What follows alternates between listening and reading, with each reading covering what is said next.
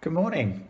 Today we're looking at Matthew chapter 18 verse 3, which reads, "And he said, truly I tell you, unless you change and become like little children, you will never enter the kingdom of heaven." Now people often get confused and think that this verse is God asking us to be childish and immature and never grow up in faith and never serve in the church. But the Bible doesn't let us get away with that interpretation. Now, later on, we have in 1 Corinthians 14:20, Christians are told not to think in a childish way. Matthew 10 verse 6 says that we need to be as wise as serpents and as innocent as doves when we are dealing with people in the world. And the Bible always talks about a maturing and a growing up and a not being moved around by the winds of doctrine and ideas.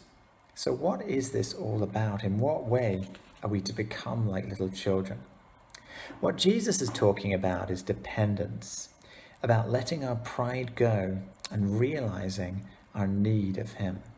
Now, anyone who's had a baby or has a toddler at home will know that of all the species, only a human child is utterly dependent on their parents for everything, for food, security, for a roof over their head, for clothes. And in Liberia, we had malnourished children coming to our hospital who were utterly dependent on God's provision for the hospital, for themselves and for their family. And they knew they needed help, so they sat at the feet of Jesus.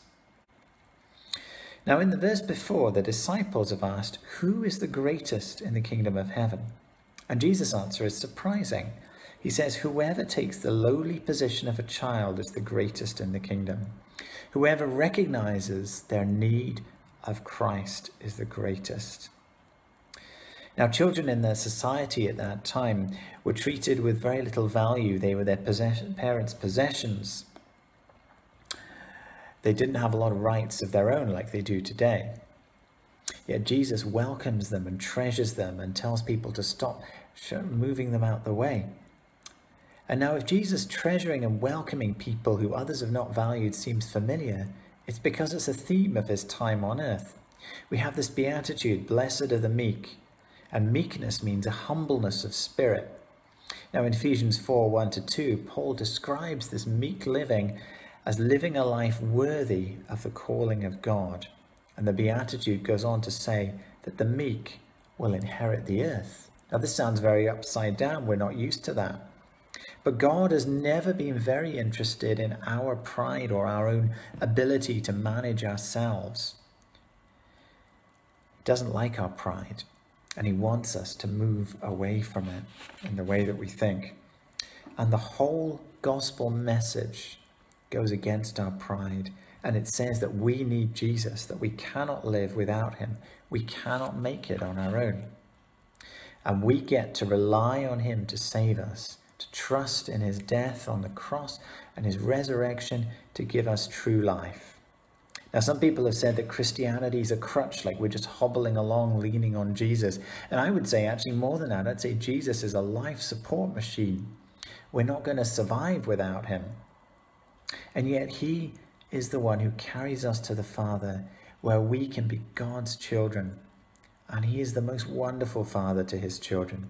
He's loved us before time began, and in Jesus Christ, he's given us all the life that we could desire.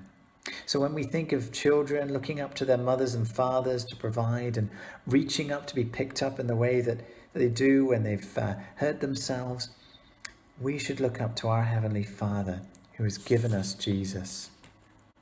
Now, verse 10 of chapter 18 says, "Do not despise one of these little ones, for their angels in heaven always see the face of my Father." There is a direct line between a childlike trust and a closeness to God. And this verse calls us to put aside our pride and to come in childlike humility, knowing that we need Jesus to take us to the Father. Amen.